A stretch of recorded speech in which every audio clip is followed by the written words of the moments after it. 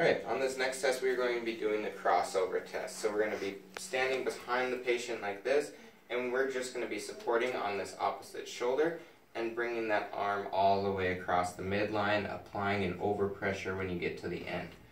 Now, things that you want to look at: if the patient has pain, you want to be specific as to where.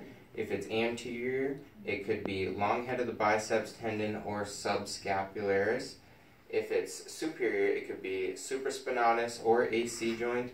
And if it's posterior, that could be teres minor, that could be posterior capsule, or it could also be an infraspinatus pain originating from the posterior side as well.